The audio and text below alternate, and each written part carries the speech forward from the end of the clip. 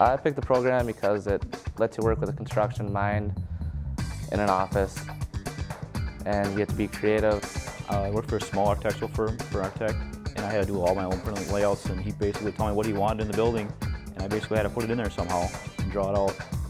We work with AutoCAD, and we draft out building connections and floor plans, and work with structural calculation. Oh, there's so many different things you can go into: heating, ventilating, air conditioning, mechanical details, structural, the design, the actual layout part of it. It helps to have a little bit of knowledge of like construction and building framing and like how building connections go together. I just love building things, seeing things go from nothing to, something there, and knowing I had a huge part of it. So every day is something different in my job, and I love that part about it.